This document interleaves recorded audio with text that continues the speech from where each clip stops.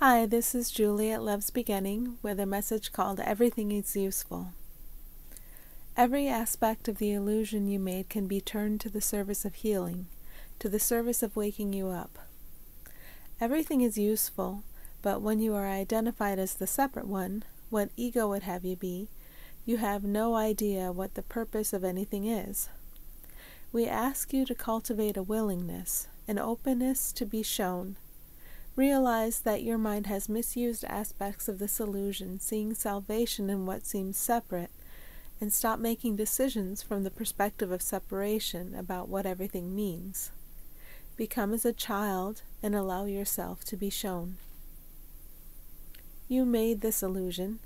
You need not have guilt over what you made, because every aspect of it can be used in the bringing you out of it. As you are brought out of illusions, all of your divine siblings are brought out of illusions with you. No guilt is necessary. Your admitting that you made the illusion is necessary, along with your willingness to be brought out of the illusion into the light. When you catch yourself being attached to particular aspects of the illusion you made, find your willingness to be freed from those attachments. As you are freed, all are freed. You need not have guilt over what you made, because what you made has no reality.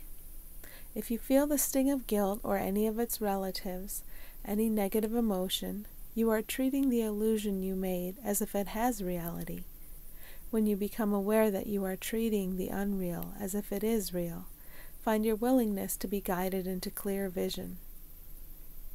You need not have guilt over what you made, because guilt does not exist. Guilt itself is an unreal state. All illusory states related to guilt, any physical or mental pain or discomfort of any kind, they are all experienced because of a willingness to experience what is not real. Stop. Find your willingness to be led into what is real. You are not directing this show. You must be led. Find your willingness to hear stage directions. Remember today that your job is to allow the awakening, and the first step in awakening is realizing that you are dreaming. It is not your job to direct how all are released from the dream of suffering. It is your job to follow. Find your willingness to allow your instructions to become clear, more important than any thoughts ego would send you. We love serving you, and we delight as you discover true service to others beyond all illusions. Thanks for listening.